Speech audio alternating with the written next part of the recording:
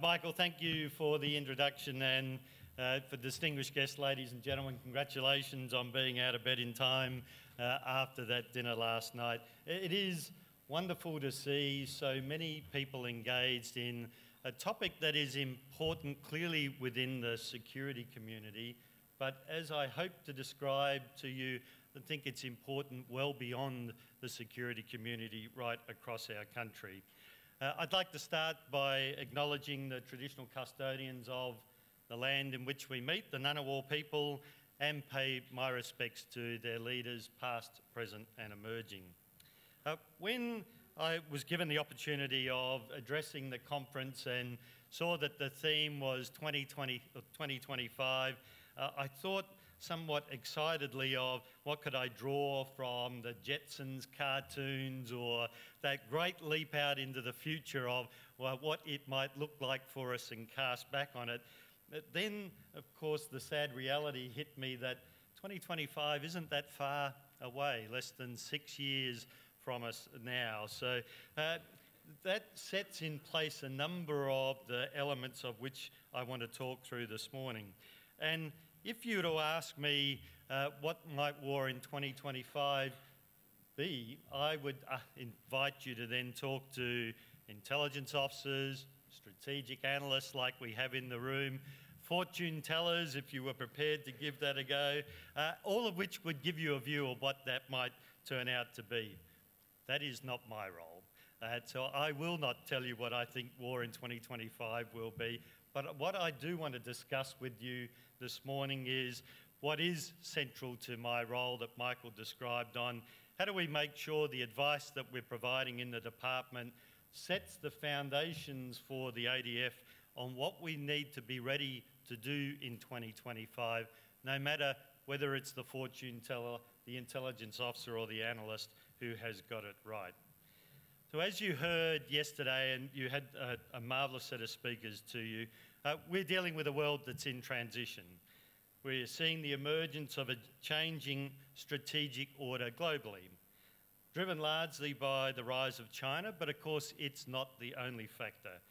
There's tremendous economic development across the Indo-Pacific region, in India, Vietnam, Indonesia and China, as well as extraordinary global technological advancements. There's much said, and there's more coming today, suggesting artificial intelligence, autonomy, robotics, adaptive materials, hypersonics, pervasive situational awareness systems are our future. That's true. But many of those technologies are still developing. And in some cases, that's quite quick. In other cases, it isn't. But none of them are yet at the point that we're in a position to bet the farm on them, nor will they provide the answer to all of the security requirements that we will need to meet, and they will have their own vulnerabilities, which occasionally seems to be an absent part of that discussion. When addressing the UK Land Warfare Conference last year, the UK Chief of the General Staff, General Mark Carlton-Smith, said, "A cyber 9/11 could have already occurred and we wouldn't even know about it." What that quote reminds us is of the difficulty in pinpointing the very beginning of conflict and how it may differ from competition. Last night, those of you who heard CDF made a number of comments, and he indicated we can't rely on our traditional views of black and white phases of conflict. The start of our next conflict may have already occurred. A threat of significant consequence could be at play. So the core theme that I want to talk to you about this morning is how do we know if we're already in a state of conflict, and how do we make sure then that we haven't lost before it starts? And we'll come back and I'll offer you my views. So then that's where I think the theme of this conflict and the time frame that Peter and the team at ASPI have set is really clever. It deals with a period that many of the components of future military capability are already in place, what we call our force in being. Our systems of decision making are largely set, our enabling support, our logistics and our likely partners which we might be leading. Other components will continue to change. The nature of any adversary, which could be state or non-state, presuming we have the ability to identify that adversary at all. We can't be sure where the Australian Defence Force will operate or how quickly we might be required to be in action. Our experience in 2014 in responding with just a few weeks' notice to the rise of Daesh in Iraq is a good example to us. Our approach to these challenges lie in the perspective of Professor Colin Gray, the Director of the Centre for Strategic Studies at the University of Reading. He said, "Expect to be surprised. To win as a defence player is not to avoid surprises. To win is to have planned in such a manner that the effects of surprise do not inflict lethal damage." To heed Professor Gray's message, we need to carefully consider the building blocks for the ADF: capable equipment, excellent people, comprehensive training, and contemporary tactics, techniques, and procedures. We need to ensure those building blocks can withstand challenges ranging on that spectrum from competition to conflict. And it's important that we then build into our force resilience, agility, versatility, and preparedness. We can't assume that any adversary will engage us on the terms we would prefer, nor can we expect that competition will remain a military-on-military battle. This new competitive environment involves the whole community through economy, trade, diplomacy, education, sovereignty, and unidentified factors that will exist within the information, cyber, and space realms. The coming decade will require Australia to be clear-eyed and self-reliant where we must be, and deliberate about the statecraft we apply. Australia will need to be more willing and adept at deploying all our elements of national power in a coherent manner. The challenges we face in 2025 involve government, industry, and importantly, our community. All are participants. We're now much better placed to respond to these challenges than we have been before. But according to the Stockholm International Peace Research Institute, military expenditure by countries in the Indo-Pacific region is amongst the highest amongst all of the communities of the world in 2018. So we have to keep improving the capabilities that we have in order to meet these challenges. We need to ingrain resilience, versatility, and agility into our force, into its enablers, and I mean this in the very broadest sense, and particularly into our supply chain. While improving our ability to act independently, we must nurture our key relationships, both domestically and internationally, ensuring our people are well equipped to analyse and respond to those challenges in whatever form they may take. The subject of war in 2025 is one that has wide boundaries. I'm going to explore just a few of these, but not all of them with you today. The information environment, in particularly cyberspace, is now recognised by us and many as a warfighting domain. Those who seek to do our nation harm can attempt to do so within the information environment where all of us operate every day. They can do it quickly, with relatively simple equipment, and with significant consequences. The notion of using information for warfare purposes is not a new concept, and CDF made that point very powerfully last night. Today, the word cyber is even more pervasive. We can't go a day without hearing about it in some context. The concept of information warfare might still seem a little too abstract for many people in our community to understand. But when we start talking to them about fake news, data leaks, hacking, scams, bots that artificially amplify advertising messages, and the fight to keep information private, the picture starts to become clearer.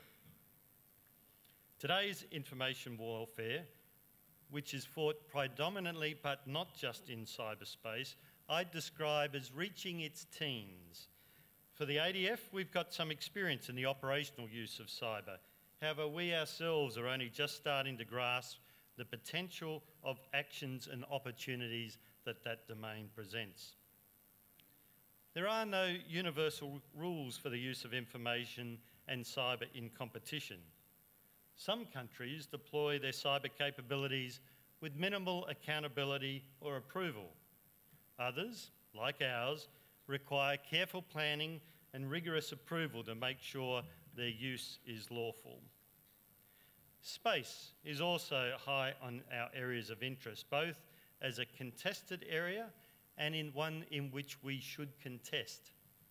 We recognise that space is vital, complex, and requires more of our focus, and there are significant policy, physical, and practical issues that we need to address. The Outer Space Treaty, which has been the foundation of space laws for decades, however, these are dated when we look at the technology that is available today. In a military sense, there's still work required to test the applicability of the rules of armed conflict when it comes to space. Few of the legal structures that exist terrestrially translate readily into the space domain. For example, some countries' laws allow the use of deadly force to defend property during peacetime. Unless in a declared armed conflict, Australia would generally only consider using lethal force to protect the life of a person. There are further complications surrounding definitions in space, even for the most straightforward of concepts that we are otherwise well accustomed to. How do you define a hostile act in space? An adversary could destroy or interfere with data flow from a satellite without killing or injuring anyone. But the flow-on effects could have a devastating impact on a nation's economy or security. The problems we face in both cyber and space are pervasive, and we often take the availability of those capabilities for granted. For our military, space opens up several opportunities for interconnectivity between our platforms, access to intelligence surveillance, and improved partnerships with like-minded countries. Now that we're challenged in these domains, we're increasingly seeking to understand the extent of our reliance and vulnerabilities in those two domains. Defence's approach to space aims to build agility, resilience, and versatility, ensuring that our force reacts appropriately in the event of loss of capabilities in space. We're also determined to build resilience to navigation, intelligence, and communications when space-based systems are not available. To ensure we can be agile for 2025 and beyond, we need to establish our legal parameters, our processes, our policies, authorities, and the rules and the tactics that we'd use for both space and cyber to ensure we haven't lost before we've begun. Defence is working with industry, academia, other government agencies and international partners to help fill the gaps in what are globally accepted behaviours in those domains. We will continue to promote and support research and development activities led within Defence by Defence Science and Technology to develop and introduce new technologies as we delve deeper into space and the cyber realms. And we welcome new ideas and perspectives from forums just like this. Independent input and feedback is core in helping us to think differently within the department and keep focused on the right areas of capability. You are all part of our resilience and preparedness. The former Chief of Staff of the United States Air Force, General Merrill McPeak, said, "The effective employment of air and space power has to do not so much with airplanes and missiles and engineering as with thinking and attitude and imagination." This applies, of course, not just to air and space, but across all realms, and is an area where we should all be challenging ourselves. The last 2 decades have seen the ADF focused on the Middle East, and many of you in this room will have been part of that. To ensure we're ready for 2025, we must recalibrate and use our imagination to determine what the next contested environment may look like and the skills that we will need to be successful in it. Our ADF needs to exercise decision superiority, a notion that at its core is a human endeavour. It's conducted by people, between people, irrespective of machines, technologies and mechanisms. Decision superiority is analysis, deliberation and action. When things go wrong, decision superiority is reviewing, adapting and changing where it becomes necessary.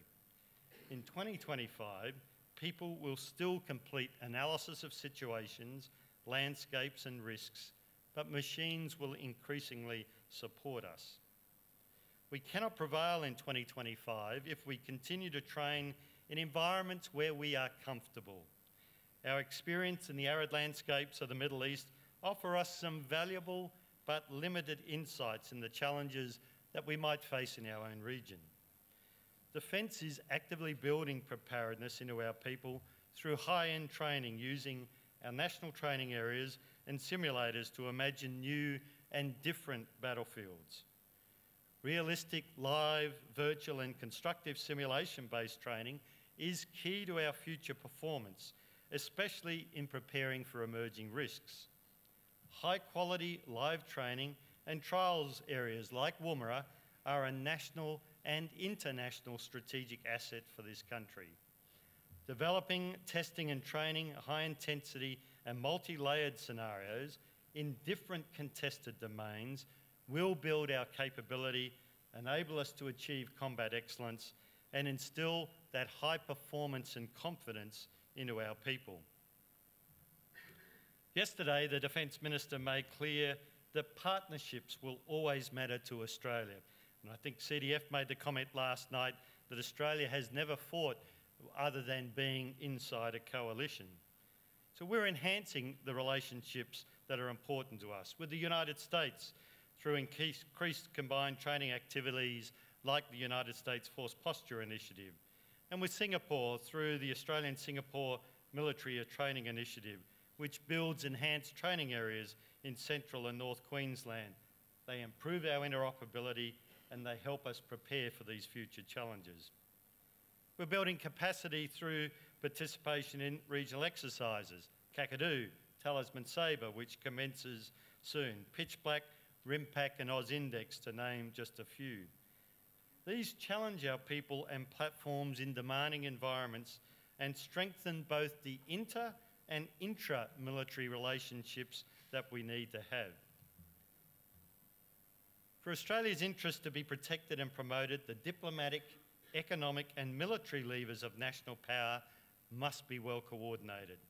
So while we're building experts in the battlefield environment, we're also training our people to be experts in the region. The 2016 Defence White Paper states, "Our security and prosperity depends on a stable Indo-Pacific region and a rules-based global order in which power is not misused and threats to peace and stability from tensions between countries can be managed through negotiations based on international law." The ADF's principal objective is to win the peace that avoids the conflict, and we'll do this by making sure we are ready for the day our combat skills are required by our government where that becomes necessary. The 2016 White Paper takes a proactive approach to defence strategy, and we're becoming experts in our environment through this training, prioritisation and the international engagement that seeks to ensure we are relevant and influential in our region and the global environment. Our strategic weight and ability to proactively shape our environment is most credible when backed by significant investment in real military capabilities, delivering a capable, potent and agile force. This acknowledges that risks that arise in our region impact Australia's sovereignty and prosperity. We are fortunate to have the sea-air gap, but we can also be at risk of our economic lifelines, trade and energy are disrupted because of that sea-air gap. National capability and resilience requires us to manage all these risks. The resilience of our capabilities must reach beyond the boundaries of defence, and why I'm pleased this conference has got a broad participation in it. Our highly capable ADF is only as flexible as the supply chain that supports it, both nationally and internationally. We've been building the defence industrial base in an effort to strengthen those supply chains. We're seeking to maximise Australian industry participation in major materiel projects and to support innovation through a $730 million investment in the Next Generation Technologies Fund and a $640 million investment in the Defence Innovation Hub. Companies that had never before engaged in defence business are now forming part of that supply chain. The Defence Export Strategy strengthens the supply chain by building resilience. Australian industry cannot sustain itself on the needs of the ADF alone. New markets and opportunities to diversify will help unlock the full potential of our industry, and Australia has already proven that it can take on the best in the world. An Australian company designed and built the world-leading CFAR active phased array radar, and we have other world-class capabilities from armoured vehicles, designed and built by Thales, to ships built here in Australia. This investment in our resilience must extend to thinking seriously about the type of actions that may impact the Australian way of life and how we need to react to them. We need to build resilience, agility and versatility into the economy, trade routes, infrastructure, our military capabilities and the democratic pillars of our government. For defence, our partnerships with domestic national security agencies are critical, but we need to look just beyond these agencies in order to ensure our sovereignty. Defence already has strong relationships with the national intelligence communities, foreign affairs and trade, home affairs and our law enforcement agencies. But we seek to build our links with state agencies, industry and academia. What other expertise are we missing out on by not thinking out of the box on those who are critical to our national sovereignty? I don't have the answers to that question, but through further engagement with all stakeholders, we can piece together a clearer view of how innovative and imaginative our interoperability within our country can become in order to ensure all those elements of our nation help us avoid losing a conflict before it starts. As we move into this rapidly evolving future of ours, it is time that we prepare a future-ready force. It's important that we gain an understanding of what constitutes conflict versus competition and how we might adapt our actions to work across that spectrum of activities. We can't afford to be found wanting on any potential battlefield, including space or cyberspace, within our region or afar, or within our domestic infrastructure here at home. We need to optimise the utility of our equipment for all the roles we might be asked to perform, to look for new opportunities and establish clear, well-considered policies and processes that allow us to anticipate and respond to new situations. We must also build versatility and arm our people with high-end training, which allows them to analyse, to test and adjust to the battlefield environment in which they may find themselves. That's a difficult prospect at a time when the ADF's tempo is necessarily at elevated levels in our region and beyond. But it's our people, their equipment and the processes that will need to be resilient, agile and therefore successful. We must remember that establishing and maintaining strong partnerships, internationally and domestic, matter to us enormously. And finally, we must be practical, agile and versatile experts in the security environment, which enables us to work within our region and to provide us the best chance of winning now, in 2025 and beyond. Thank you.